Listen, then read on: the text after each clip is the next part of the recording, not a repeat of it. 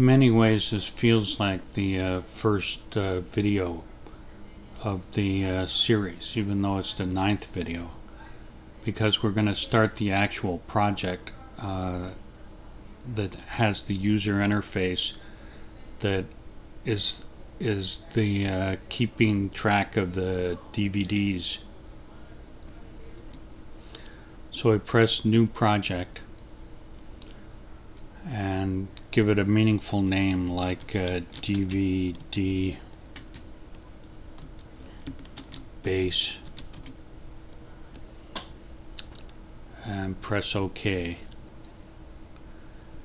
And we're going to need to have a pretty big form for this, so we need to initially unpin the 3 panes, the toolbox and the solution explorer and the properties pane, so I can make a really big form. So let's drag this baby out.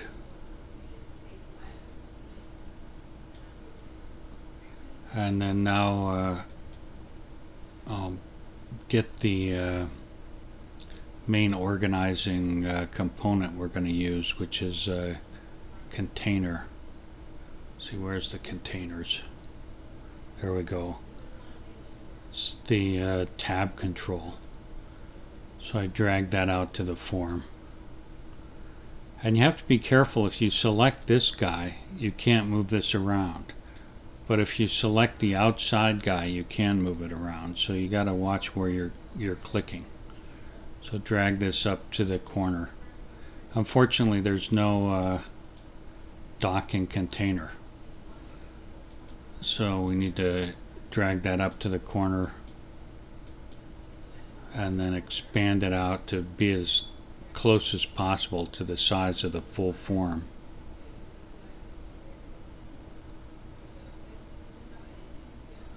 That looks pretty good.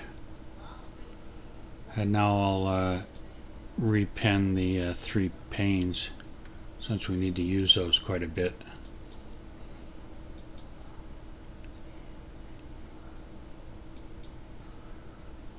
And the first thing we have to do, since this is MySQL connector /net project, is add that reference. So I right click and click on add reference and go over to the .net and go down to MySql.Data. Click OK, and that adds MySql.Data to the references, so we have access to the code in that DLL. And then double click on the form and add a using.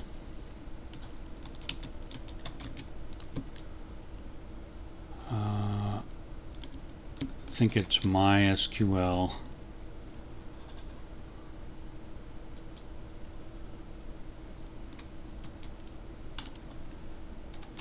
.data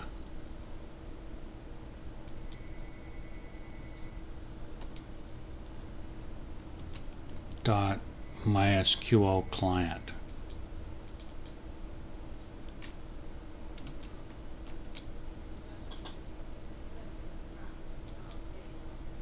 And we ought to just save this before I lose changes or something. So I click on the save all and I save it to my standard directory. And now we want to add tab pages. I don't know if it hurt anything to change the name of the form at this point, but I think it's better to give this a FRM main. Probably should have done this right away, because we'll probably be popping up other forms. It's a pretty complex project. And give the tab control a name of TC DVD base.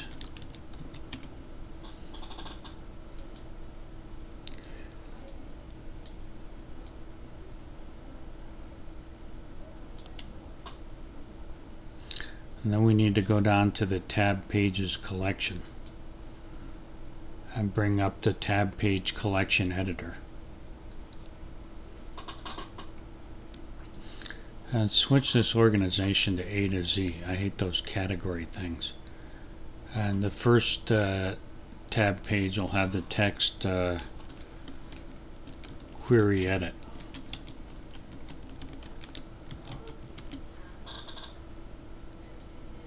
And give it a name of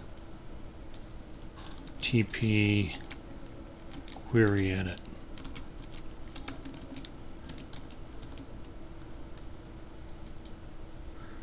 And then for the next page we want a name of TP DVD input, or DVDs input.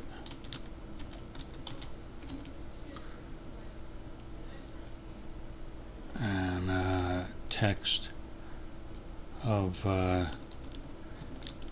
DVDs space input. And now we need to add a third page and give that a text of genre input.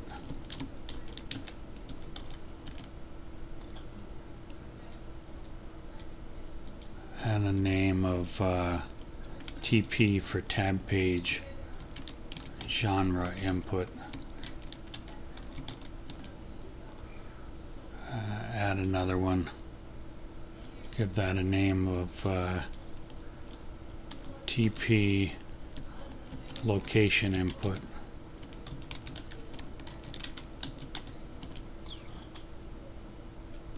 And a text of location input.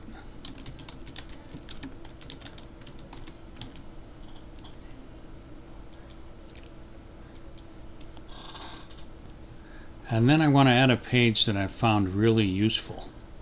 Just call it utility. And this is just general functions for cleaning up things in the database, and you know, things like that. Create all tables if you want to reset all the table values. And I found once I create this page, I start adding so many functions to it that I actually start running out of space on the page, which is ironic because initially I thought I'll probably never use a utility page. And the final page we want to add is TP listing, which will probably be one of our most used pages for looking up movies, especially movies by specific criteria.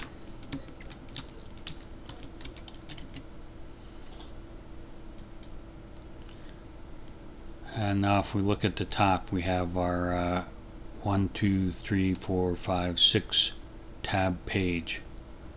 If I save this and run it, see we have the nice tabs on the actual program. And probably that's enough for one video. I did a previous video that almost exactly mimics this, called Alexa. And the main difference is, instead of using MySql connector /net, I'm using SQL Server and ADO.net. And there's a lot of parallels, but there's a lot of new stuff too. And one of the new things I want to do is make the videos shorter, so you don't have to sit here for an hour watching a video. Well, I hope you enjoyed this video and learned a lot, and I'll see you in the next video. And if you enjoyed it, I'd appreciate it if you subscribe.